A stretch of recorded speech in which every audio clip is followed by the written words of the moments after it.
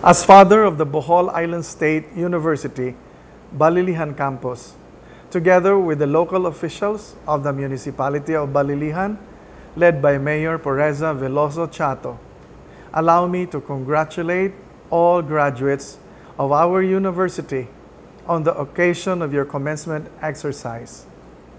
Let me also congratulate the leadership of Bohol Island State University, covering all the 6 campuses in the province of Bohol, led by its dynamic president, Dr. Rojosevilla Pobar.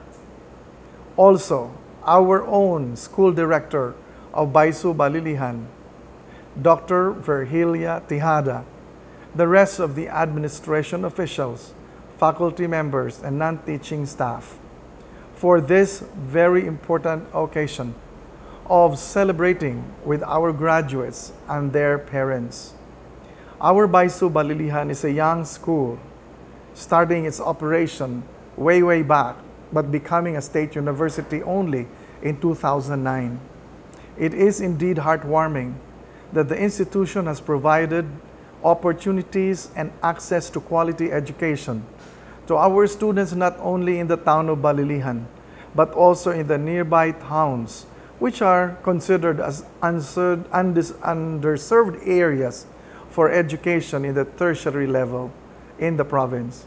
It is also interesting to take note that as our graduates and as all of you will receive your diplomas today, you also will be faced with challenges that can become opportunities for your leadership development and your social involvement in community transformation. The pandemic of COVID-19 is so significant in the way we build ourselves up as a person and likewise as a leader. As we congratulate our graduates, let me also ask them to embrace the challenges of the new normal and become leaders in your own right. Become a positive influence for change in our community. Use your education to be better stewards of others.